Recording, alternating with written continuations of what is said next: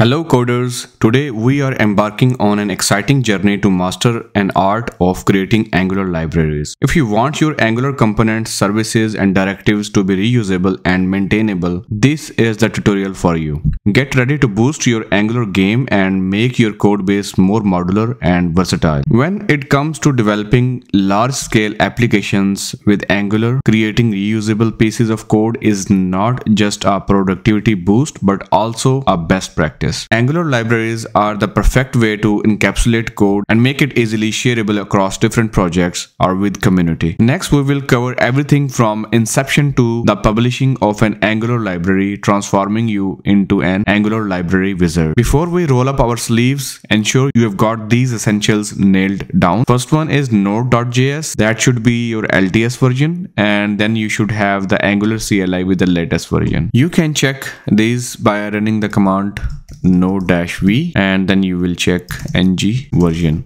Okay, if you need to install or update them, this is how you will do it. npm install -g angular/cli. Press enter and it will install or update it for you. Alright, once you have got the tools, let's get to the real action. First off, let's create a dedicated workspace for our libraries. So for that, just run the command ng new my workspace. If you don't need the default application, you can just disable it by using this flag. This will not generate the app folder for you.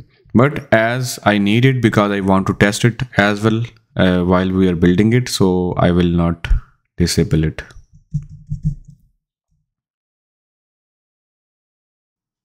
After the project is created, let's go into that folder. For that project, cd my workspace. And let's open it in our VS Code. Now open the terminal in the root directory of your project. And with this setup, it's time to generate our very own library. For that, type the command ng generate library my library. Okay, press enter. Okay, with that, if you look at this, you will see the projects folder that will have the my library that we just created. Now let's take a quick tour of the key files in this library. So in the source directory, we have the public-API. This is the entry point for the entities you want to expose. Right now, these are the default files, our services and components and modules that are being exported. And after that, we have ng-package.json. This will define how the library is built. And after that, we have the lib folder. This is where our library's code lives. Our library needs something tangible, so let's create a component that the world can use. So for that, let's run this command ng generate component my button and give it the project name is equal to my library. Press enter. It will generate component within that library. As you can see, the component has been generated. In this video, I will just keep it simple. I will just add some quick HTML and make styles to make it look good. I will just add a simple button. Hello world. We don't have the CSS in this case, so I will just type here in the CSS file. That's fine. Alright, to make our my button component accessible, we need to ensure that it is exported in the public-API. So go there and let's export it. Alright, another thing that you have to make sure is that go to the my library.module, and here you have to export the component that is declared already here. Okay, by exporting it, this helps other applications import the component directory from our library. All set? Great. Compile the library to the dist/mylibrary by running this command ng build and configuration is equal to production. Here, configuration production ensures optimization and AOT compilation, readying our library for consumer application. Now let's test this application in our app. I'm going to clear it and run the command ngserve will run it. Alright, the application is running. Now go to the source directory, open the app folder, and in the app module, let's import the module that we have for the my library module. Make sure to import it like this. Go to the app.component. Let me remove everything else, and here I will add the button. Lib my button is available in the suggestions. Save it. Now you can see that this button is coming from the library that we just created. Now let's make some change in that library. Let's go back to the source library, and in the my button HTML, I will add something else. Okay. But look, it did not reflect in the real time. The reason is that we have to build it again, but we want to build it again and again while we are testing it. So to make it easy, I will just run the command ng build my configuration production and watch. So watch flag will watch it, and it will keep building it every time whenever you will make a change. So maybe we should stop it and start again. All right. Now let's make another change, save it, and you can see that this time it is showing the changes in the real time without any problem. Use semantic versioning to tag your library versions properly. It keeps your library's evolution transparent and predictable. Ready for the spotlight? Publish your library to npm. So let's go to the library in the dist folder. Run the command npm publish access public. You will get some errors because right now we are not logged in.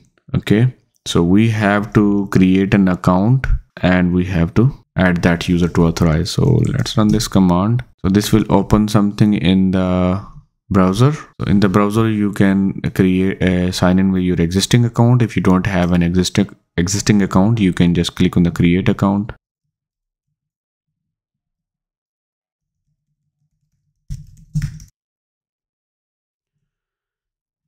Okay, we have created an account and authenticated successfully. Now you can go to the home page and let's look at the VS Code terminal. You will see that it is saying that logged in successfully. Now we can try again to publish our package.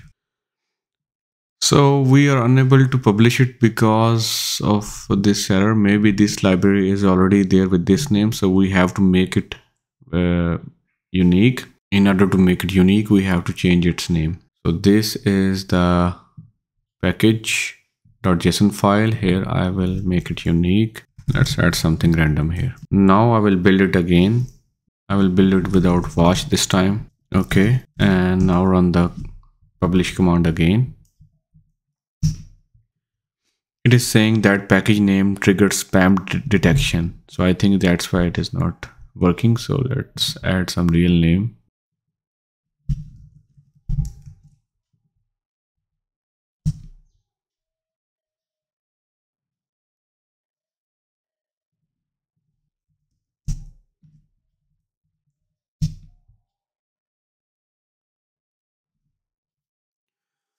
Okay, this time it worked. So with this unique name, we were able to upload it. Now, if you go to your account, so go to the packages section, and here you will see the list of all of the packages that you have published so far. Your library will grow and improve. To publish updates, you just come back to your project and run this command again that we did for the production, and then again go to the folder where that update was added. So for example, here I will build it again. I want to deploy that update to the npm. For that, let me go to that folder again, and let's run a command npm version patch, press enter. Okay, it has created new patch version for us. Now run the command npm publish. Okay, the version 2 has been published. Now if you go back, earlier the version was 0.0.1. If you reload it, now this will show 0.0.2, and if you go to the versions, it will show you the list of all of the versions that you have so far. Let's not forget why we are doing all this. Imagine packaging a complex data table with filtering and sorting that can be used in countless projects, or maybe a set of authentication services ready to drop into any app. Alright folks, a library ready to rock the Angular scene. You are now equipped with the knowledge to modularize your code and amplify its reach and impact. Take this, build on it, and don't hesitate to share your creations. Remember to like, share, and subscribe for more top-notch Angular content. Happy coding, and see you in the next one.